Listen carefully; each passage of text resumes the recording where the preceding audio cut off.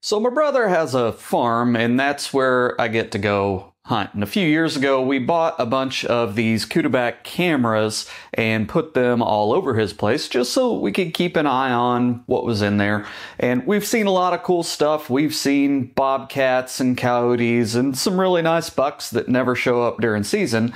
But back this summer, he was having some work done on a field, and one of the young guys on a tractor just completely demolished one of those cameras. So I figured this would be a good opportunity to take a look inside one of these things. Now you might be thinking, what on earth is going to be very interesting about a wildlife or game camera?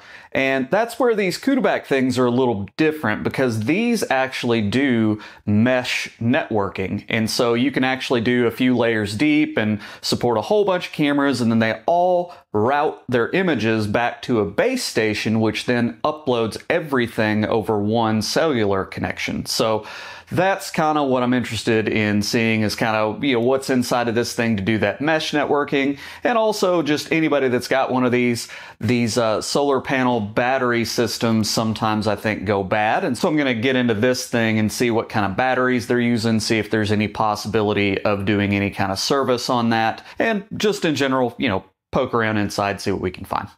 So we're going to start off with the camera itself. Again, it is not usually this shape. The programming interface here inside, you open up this little panel and there's a little screen with some buttons and stuff, and they have come out with some different revisions, so I think this may actually be a bit of an older model compared to some of the newer ones. So they open up pretty easily just to get to the battery compartment. This is if you're not using the solar panels like we are. Let me take a second and clean up some of this dirt that's been smashed inside of this thing. 1 second. They're using some Torx in here on the screws. All right, time for round 2 of cleaning dirt up. All right, got the back. Little power cable for the batteries, and we got the old positive negative, and that one's already broken, so it's probably not. I don't think we can hurt this thing. So up here it says copyright 2020, non-typical ink. He definitely smashed up everything inside. Some of this stuff is so flexed it's actually hard to get onto the screw because they've been bent so bad. Discovered there are also screws on the front that were covered up with mud that I didn't see right off the bat. Time to clean the table again.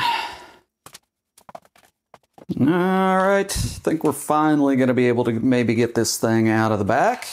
It's being held in by an SD card, which got mangled in the process. All right, there we go. There's the light, and I think these do, I can't remember this one, I'll have to look. It, I think, was one of the ones that did IR illumination, and that's supposed to scare animals less by using infrared LEDs instead of regular white LEDs. So I guess, I don't know really what this is. Some kind of big inductor almost? Not really sure what that's about.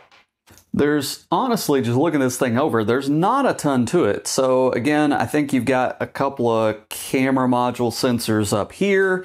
You've got your big LED array for the lighting. You've got your display and button interface here with your 4 buttons. One of them's already off. Underneath this, I haven't really gotten into it yet, but there's like the SD card slot, and it looks like maybe like a display driver underneath. On the back, you've got, I'm assuming microcontroller, probably memory or something. I haven't actually looked at that chip yet. Down here, probably power, I'd guess, coming in. And then up here, I think, is going to be the RF module, so I have to get into that. So give me a second, let me look at this, and then I'll be back. You're going to have to cut some stuff off, because we won't be needing it anymore. No chance of hurting this one. All right, take it back. A little bit more complicated than I thought, because hiding under this thing was another microcontroller. So I found 2 more microcontrollers after nipping stuff off that I didn't know were there. So, I don't know.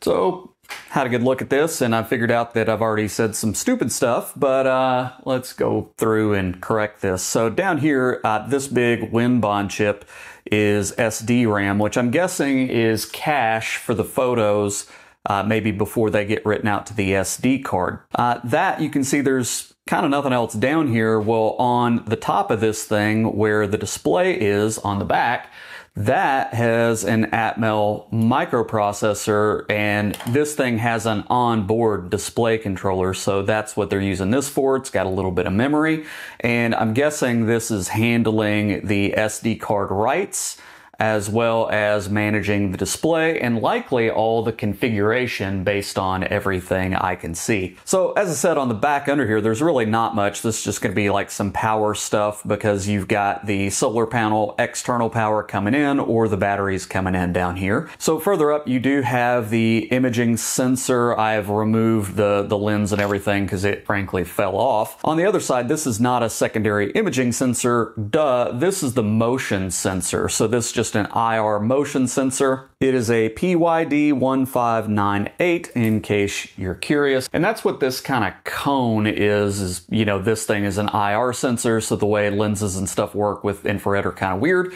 But that's what this side is. That is for the motion detection, and then you got the camera sensor on the other side. So working our way up, I think this is going to be what I would call the main processor for the imaging and everything else. The reason I say that in a bit of a hesitation is you've got a microcontroller here that controls basically your timer settings and everything else. And then you've got another microcontroller up here, and then this one in the middle. So they've got three plus these two RF controllers up there. So, you know, it's a fairly distributed kind of thing they got going, but this is a Freescale semiconductor, which is now owned by NXP. It is a MIMX RT1052. And so this is like a 600 megahertz Cortex M7 core processor, so that's pretty stout. I'm guessing it's going to be the main thing that kind of, again, handles the imaging. It's again got a little bit of memory here next to it. And then as we move up, again, we have another microcontroller at the top with, again, a little bit of memory for it. So this is a Texas Instruments, and I think if I remember right, this was about a 25 megahertz, so it's not the fastest thing in the world. So the markings on it are M430. I think it's actually the MS430, it's just the markings are a little different. So it's a M430F5418A, and that seems to be talking to the RF communications. The RF communications are kind of interesting. These are a couple of Texas Instrument chips. This one up here, the little one, this is a front end, so I think it's handling some of the amplification and stuff.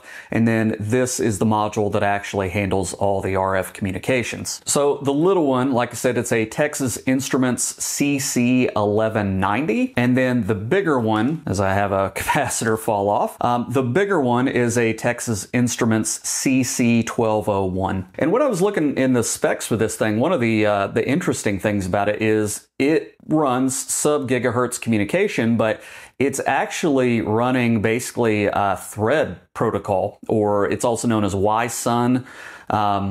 Basically, that's the communication protocol here. So kind of interesting when I was looking into this is that they are using kind of, a low frequency, low data rate connection, but it is running on kind of a standardized communication protocol. And so that makes sense because these things can connect something up to like a quarter of a mile through the woods.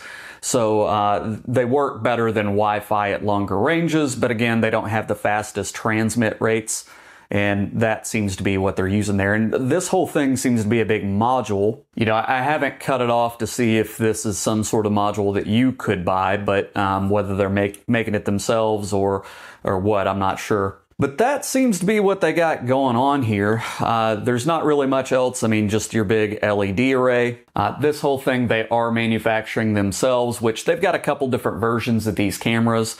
The ones that use what they call like a dark flash which is IR illumination versus something that uses more regular LEDs. And again, the theory is that the regular LEDs kind of spook animals more. So I guess that's all that we can kind of see here. So once again, I got a bunch more dirt here, so let me sweep that up and then I'll get over to the battery. All right, time for the battery.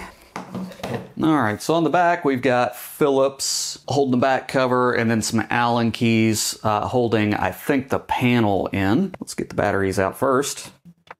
Here's the back panel. Surprisingly user serviceable. Look at that. Well, I never actually made this thing. I mean, look, the back panel just screws right off. Here's our batteries. So these are nickel metal hydride, 7.2 volts, 2000 milliamp hours. What a deal. And there's a second one. I wonder if those are in parallel to where you could actually double the capacity for this thing. I'd say we better find out. So this all takes Allen's. So let me see if I got an Allen key handy that I can get into that.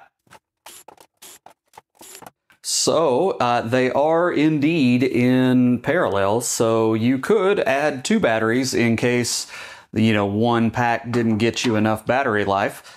But also interesting, there doesn't seem to be any sort of charge controller that I can see, unless it's in the panel itself, which looking at it, I don't feel or see any indication that there's a chip in here somewhere. Now I say that, you know, I'm not 100% because those battery management chips can be awful small. I don't see anything either in the pack because, again, you know, looking at it, there doesn't seem to be anything. I'm not an expert on the nickel metal hydride stuff, so maybe it's not really that big a deal. They are a bit more robust than the lithium ion technology. So anyway, your 2 battery inputs are in parallel, so you could add a second battery in case you didn't have enough capacity, but they come in and go out the 12 volt output. Otherwise, they come across a diode in into a low voltage regulator and output a 9 volt side. There's really not much else to it. Like I said, there doesn't seem to be any battery management or anything in there. So yeah, they just straight feed charge during the day into these batteries to charge them up. And then when they discharge, they just go out through a little step down regulator and into your 9 volt and then into your power on your camera. That seems to be it. If you ever did need to service these, man, they do make that battery super easy to replace. So that's a big positive. Well, anyway, that's going to wrap this video up. It's always interesting to see how professional commercial equipment is designed. Different strategies, and like I said, I don't claim to understand all of it. But if anybody is interested in seeing the high resolution pictures, leave a comment down below. I'm not going to throw them up unless people really want them, because I don't know how many people are really going to be interested in this type of thing. But as always, I appreciate your time. Thanks.